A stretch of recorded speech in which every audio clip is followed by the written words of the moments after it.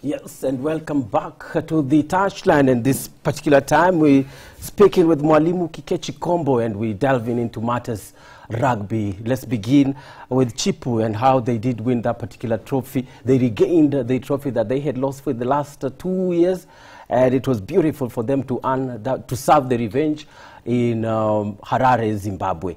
The performance, Mwalimu, was expected from the Chipu. Yeah, thank you for welcoming me, and it's good to see you again today.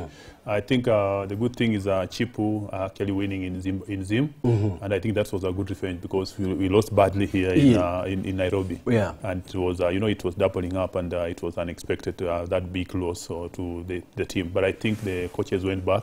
After the change of the coaches, and I think Simon Chawinjira has come up with a new formula, and the boys did well. And also that tells us that actually what the Kenya Cup coaches are doing, they are doing the right thing, because we saw the players who came from the Kenya Cup side. They really played well. So that means that our coaches are impacting the right skills to the players, and their performance was good, and we expect them to do well in Scotland. Though in the World Junior Junior Trophy, under 20. So what will happen is that now they'll be meeting other superpowers like Scotland, Japan, and all that. But what we expect out of them is a good preparation. That's what will make them. Remember that Kenya, we don't have under-20 league, and we'll be able to see how the other countries will be executing the game in Scotland. Because the countries that have got a well-elaborate under-20 team, they play a kind of a different type of rugby, because they are in the system, and they get the right players who are playing that particular system. But us, the biggest problem, we don't have under-20 league, and we keep on getting these players from Kenya Cup clubs and the national and the championship, but they are doing the right thing. So if Kenya Rugby Union can come up with the under-20 league, I think that will pay off. And I don't know why Kenya is only one of the best playing countries in rugby, but they don't have under-20 league. Because when you go to this established rugby playing nation, South Africa, each team has got a well-elaborate under-20 team, and the under-20 team is the one used to as a feeder players to the main team. But here we have a different model where you have the ESS. No promotion, no relegation, but you see now these are just a reserve team. And these guys are putting money in the ESS, which is a reserve team. But I wish they could have put money in the under-20 league. I think that one could have worked well. But so far, so good the way they played, and if they continue like that at the World Junior Championship Trophy, I think they'll be able to do well and at least win some of the games, because those countries play different games, and it's very difficult to win a game. Though when we went to Brazil, I think when Porodero was the coach, I think we did well, and I think we won at least a game there, which was good for Chipu side. Yes, and the coach, Simon Jawich, really did some good job. I remember listening to his post-match interviews, and he singled out how the scrums worked for him. Maybe main factors why they were able to grind out the result. You see, once you prepare your team and you perfect on set pieces, you'll always come out and win, because now the players are getting it right, and they're executing it in the right way in the pitch. Definitely come up well. Though we have the issues about the World Rugby with the scrums. I think it's raising eyebrows, and they are basing it on Springboks, how they won the World Cup. They were calling for scrums. When they get a freak, they call for a scrum, and they bring you are 22. And from that scrum, they go and convert, and they get, that's how France lost. And they complain, I think, from this, the superpowers playing rugby nation, they really complain, because they felt that Springboks had an advantage on the scrums. On the scrums, and you see now the Springboks are saying, but the good thing with Springboks, they're always ahead of the World Rugby. They'll be able to come with another formula to win. Take, for instance, if they bring more 7 loose forwards, because now they were saying the issue of changing that law of the free kick to bring into the issue of the scrum. Instead of the scrum, calling for the scrum, you either tap or you kick the ball. So assume these guys, what they'll do, they'll now bring in 7 loose forwards. You see now 7-1 when they did, and the people wondering, how can you bring 7 forwards in the game? You see now, but you see now they had known that actually from the 60 minutes, that's now normally the scrums, the other teams, they are tired, and now you use your scrums to have a due advantage over it. You keep on hitting. So if these guys bring in 7 loose forwards, so it will, I don't know what rugby will do. Probably they'll look and changing the formula on the loose 7 forwards, because now they'll destroy even the backlines of the other team, and they merge again the champion, because they are looking at Springboks dominance probably in 2027, and you see now they want to balance the game. But essence of the rules is normally for the kids.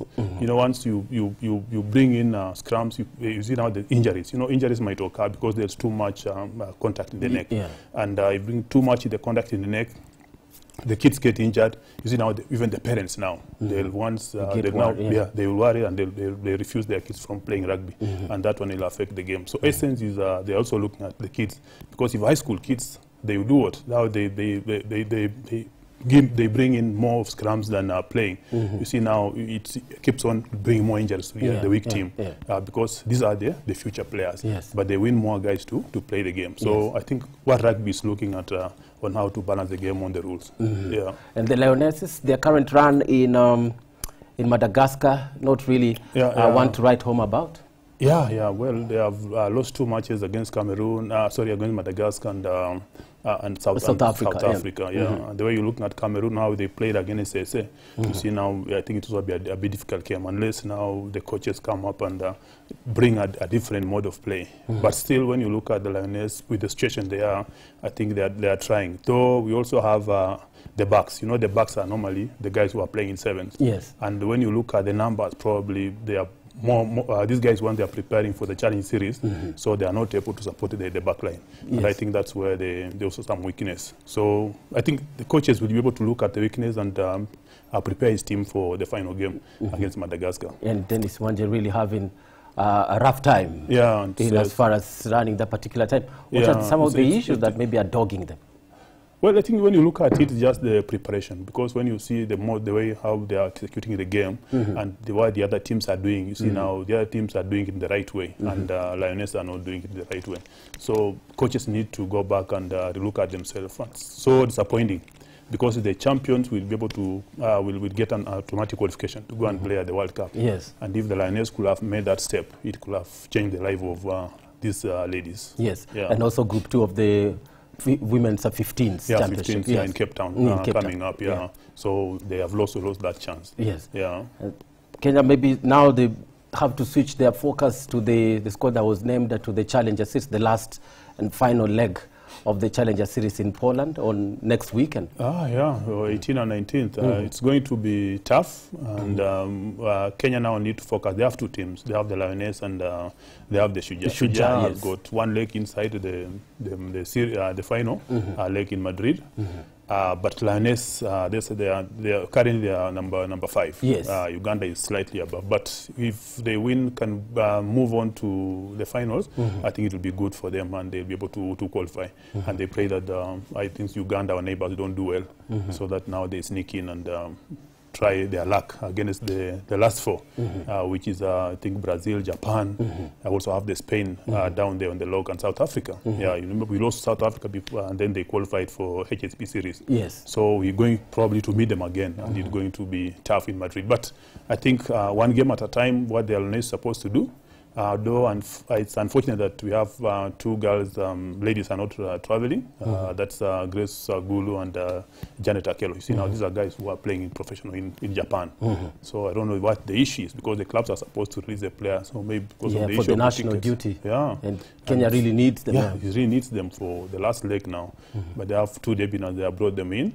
But wish them well. I think they'll be able to. If they do well in Poland, that will be okay for them. They qualify for Madrid. If they can replicate maybe their performance in the opening leg of the Challenger Series in Dubai.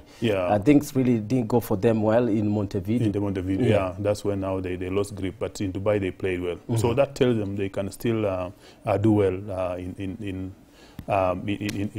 Poland. Where they're playing. I think Mexico, Belgium. Those are the teams they can win. But all the pointers maybe showing us that they'll be able to pull through and be among the top 4 teams and make the final playoff spots in Madrid when the 7th season culminates. Yeah, sorry? That's possible? Yeah, possible for Lionesses it's possible. To be among the top 4? Yeah, once they make it to the finals, they're okay. Or the last one, probably the number 4 and the log and number 5, especially Uganda. If the Uganda doesn't do well, then the Lionesses will be in. But that means the Lionesses have to make it to the quarterfinals of the main cup series. Yes, and Shujaa also weighing their chances in a good position, top 4. Yeah, Shujaa, one leg is they're in Madrid, but they need to maintain the pace in Madrid. And because now Uruguay, they are number 2 on the log. Uruguay has got 109, Shujaa has got 83 points. So now Shujaa has to at least be at the top. You know, their main focus is they are looking at what's happening in Madrid, because now I think the coach is also calculating to see what's in Madrid. If they can be able to top up the group and pray that Uruguay doesn't do well, I find that now they'll be top. But the way things are standing here, Uruguay might still top the group, because 109, when you look at that point difference, I think that's a massive point difference. And I think the challenge now comes in Montevideo, where we didn't do well. So that's where we lost track. But still, we focus on Madrid. So what they need to top the pool and make it to the next quarter of the main cup quarters. So once they make it to the main cup, I think we'll be in a better position to be among the top. And if we number 1 is okay, but if we become number 2, because I'm also looking at the log in Madrid, the last 4. The teams that will be facing in the playoffs. Yeah, when you look at United States of America, then we also have we have USA, we have Samoa, we have Spain, then we have Canada.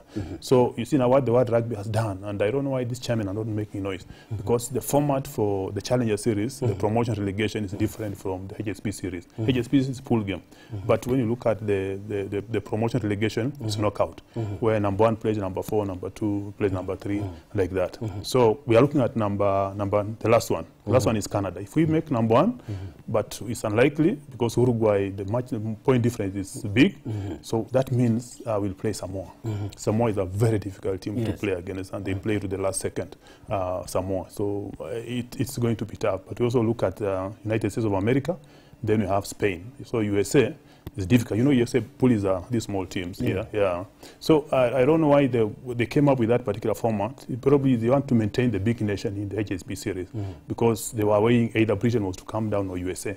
But unfortunately, USA didn't do well. Britain did well, and Britain escaped the promotion relegation in Madrid. So here, what the coach will be doing in Munich, to focus on how he's going to tackle the last guys, either Samoa or it's Samoa or Canada. But most likely it's Samoa. And Samoa is a very difficult team to play against.